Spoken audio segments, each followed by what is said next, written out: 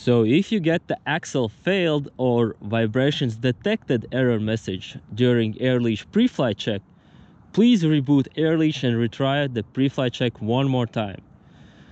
If the same error persists, only then do the AirLeash ACCEL calibration. To do the calibration, scroll down the error message text by pressing the down arrow button until you see the repeat check screen. Then press the right arrow button to enter the ACCEL calibration for AirLeash. During ACCEL calibration, you will have to position AirLeash in 6 different positions while resting it on a level surface. Press OK button to start the calibration. So after the countdown timer runs out, position AirLeash on a level surface so that the arrow icon is pointing upwards. Hold AirLeash steady and wait for the tone change. So when you hear this tone, do not move AirLeash. It is calibrating. Just hold it steady as possible. So when the tone changes, again, you have to position AirLeash so that the arrow icon is pointing upwards. Hold AirLeash steady.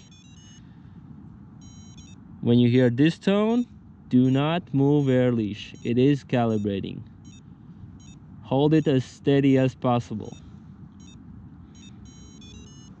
When you hear this tone and see the message, reposition so that the arrow icon is pointing upwards, hold AirLeash steady and wait for the tone change. When you hear this tone, do not move AirLeash, just wait.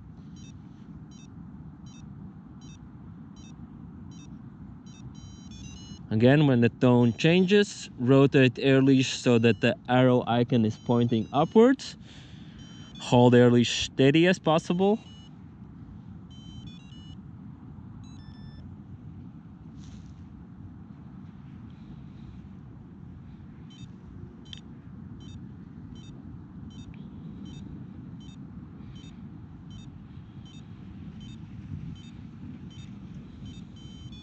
When the tone changes, now it says hold AirLeash display up. I'm just gonna put it on a level surface and leave it there, don't move it.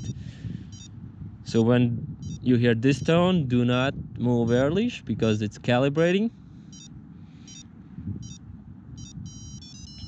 And if you put the AirLeash in a position that was already calibrated, it will show you the message, this side done, please turn a different side.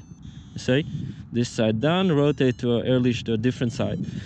So don't worry if that happens, just position AirLeash in the different axis and it will resume the calibration process.